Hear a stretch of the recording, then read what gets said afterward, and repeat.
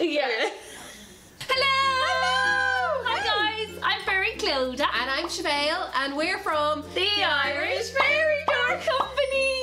Didn't even rehearse that. No. On our last YouTube video, you took the time to ask us some questions that you had about your fairy and Fairy Valley. You asked us so many questions, so we have to answer them for you, but there's so many of them that it might take a few videos, because otherwise they'd be really long.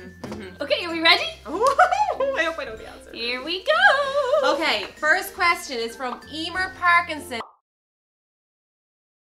How do fairies grow, and will I ever get to see them in my room?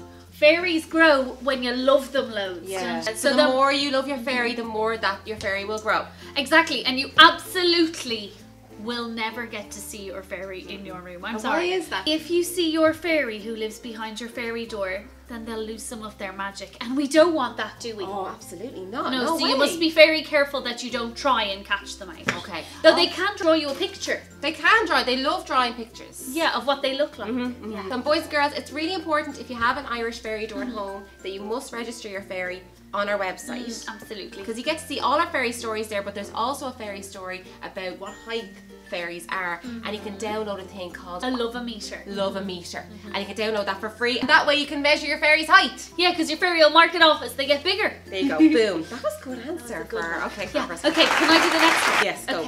Okay, so this is from Teresa Lavin. Oh, no, whoopsie-daisy. It's from Eva. Okay. Do fairies have servants to clean their bedrooms? No! Oh, goodness, no! Fairies have to clean their own bedrooms. And fairies, like humans, I'm sure would love to have servants the odd time when they get a bit sleepy after having a long night of work. Yeah, it would be nice. But no, they do clean their own bedrooms, just like you or us do. Okay, next one. What's this? Flower Girl 007. Woohoo!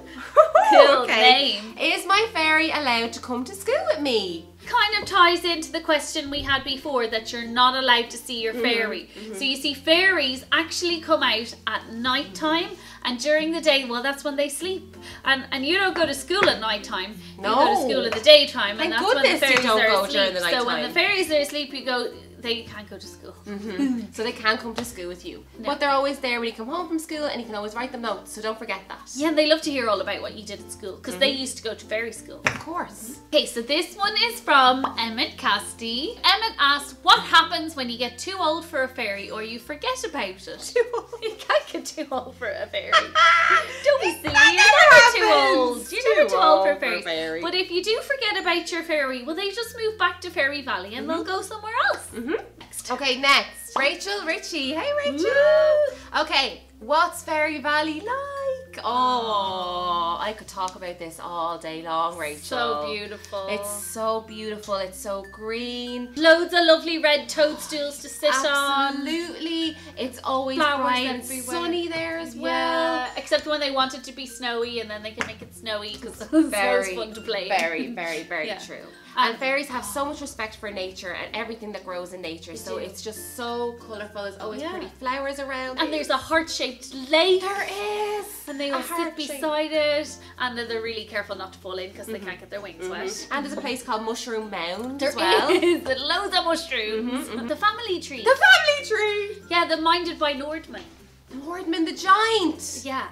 And that's where all fairies come from the family tree, and actually all magical creatures too. There's a place called Lavender Lane, where they all get to do their shopping. Oh, I think you just spend all day there, really. I just wish we lived there. And beautiful dress shops. Oh God, it's just the best place. Bakery shops. Bakery shops. And chocolate shops. And raisin shops. Stop it. All of them. Wonderful. We should probably move on. Okay. And there's just a hovercraft going by the window, so that's great. What is that? It's a hovercraft. So this is from Leah Corcoran, and Leah asked, what is a fairy's favourite thing to do and what do they like to eat? Oh. Fairies love to do exactly what their human likes to do. They're selected in Fairy Valley to go and live with their human. They have the same interests. That's how they choose your fairy. So fairies like to do whatever you like to do. Yeah, so that might be like football, you might like to draw, you might like to sing, you might like to dance, you might like to Singing read. and dancing. A bit of anything really. Anything. Irish dancing, gymnastics.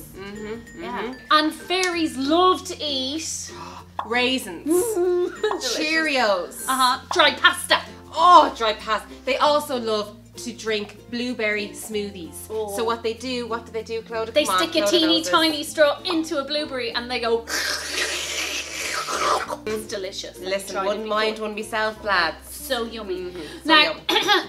if you need to know what fairies must never eat, you can check out the story time video about Miffy. It's like one of our best stories. Okay, cool. Next.